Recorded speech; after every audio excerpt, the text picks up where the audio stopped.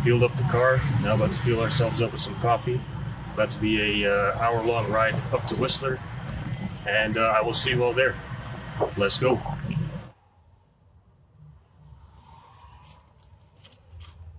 are you doing? Good, thank you. So the speed limit on a highway here is 80 kilometers per hour, and I got you on the laser at 111 kilometers per hour. You have your driver's license with you, sir? Sir, so you've been issued a violation ticket for speeding. So what I did, instead of giving you the full fine for $196, I reduced it to the lowest one, so that's $138 instead. If you pay before 30 days, you also get a $25 discount on the fine. Your payment options are explained in the back. There's a website where you can pay online and with a credit card if you want to, okay?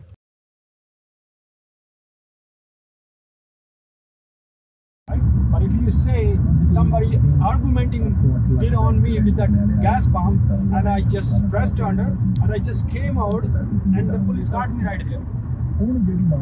That I wasn't driving from far along the same speed. Just, you know, unfortunately that happened.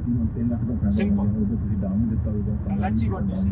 We just explained to ourselves, that's it. We were under stress just a minute ago, and unfortunately he caught me. Because somebody was, you know, pissed me up on the gas pump. Simple. Simple. Okay, one more thing I tell you, you won't believe it. Even this, you don't believe even that.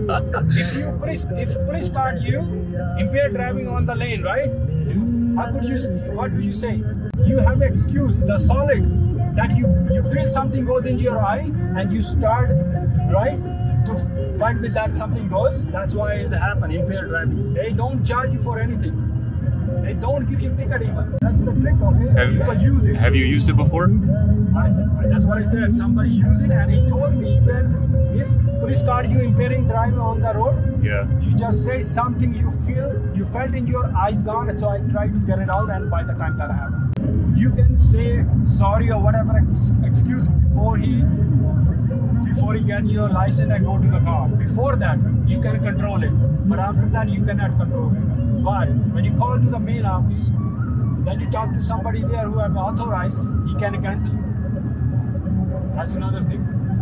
This guy cannot cancel anything once it gone in the system. But somebody on top, he can cancel it. But if you have a good excuse. Okay?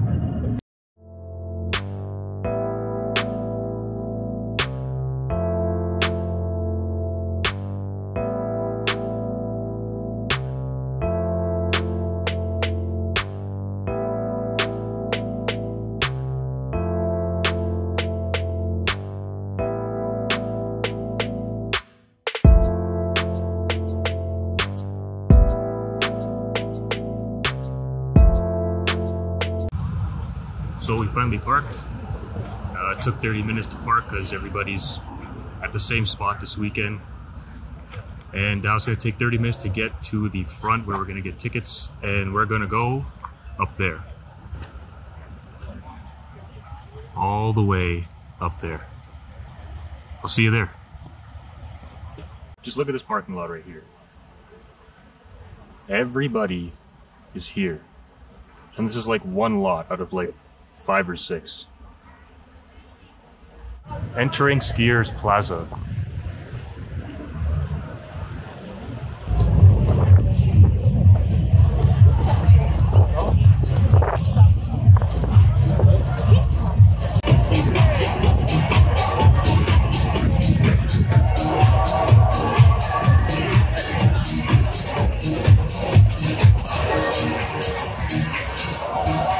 Check out the bikers.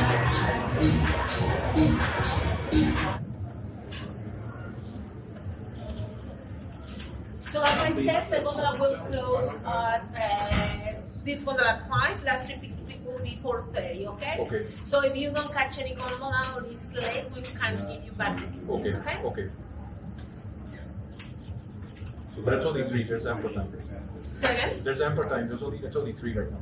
Yeah, no, but the first gondola will take 25 minutes, so you're going to be at the gondola at least 3:45 because you still need to go and do the other one.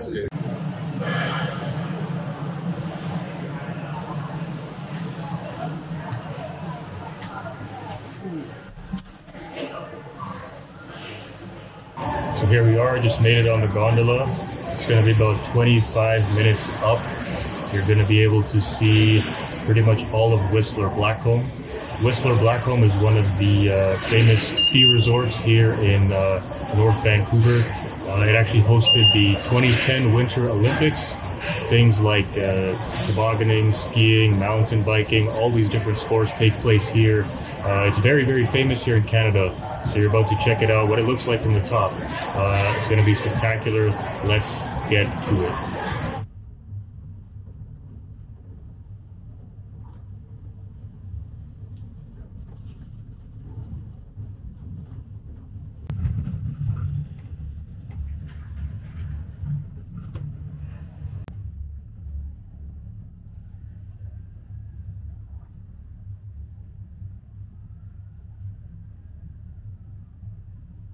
Approaching our first stop. This is just a quick stop off. How's it going, sir?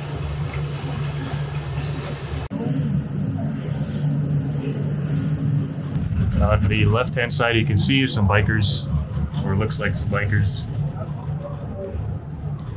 And as you can see, there's a lot of trails as well. Mountain bikers coming down. Right here. There's some kids up there walking their bikes up the hills. How long does it take to ride down this mountain if you're biking? If you're biking? Yeah. Probably a couple of hours, I would think. If not more. I once saw a bear run across here. Yep. Do those things attack bikers, or? Not really, unless you're feeding them something or you smell like food. Yeah. It's about to go from summer to winter now. In like the span of 20 minutes. Whistler Mountain Peak. And this looks like our stop. Just a few more seconds. People standing out here. Looks like there's a restaurant here as well. Cafe, gift shop. Take a look at all the clouds.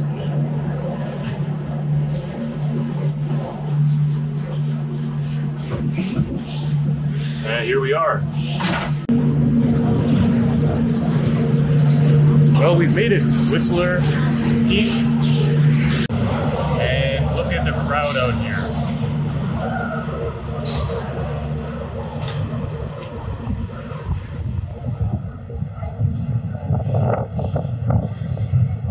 Look at all these people waiting in line.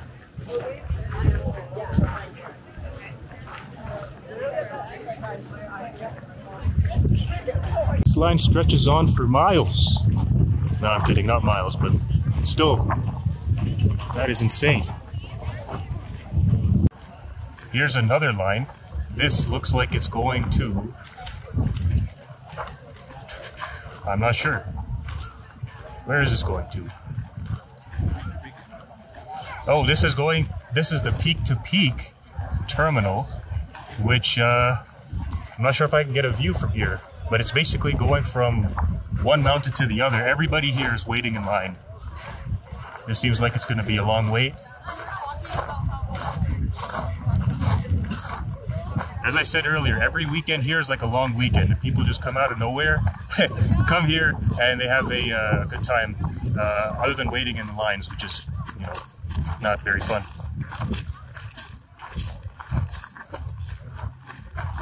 But check this view out. That right there, in the distance, let me zoom in. That right there is the peak to peak. That's where it begins. And it goes all the way down to the other mountain over there. So we're just waiting in line. We're going to hop on the peak to peak, and I'll show you what it looks like from up top, that vantage point. Might be a while though.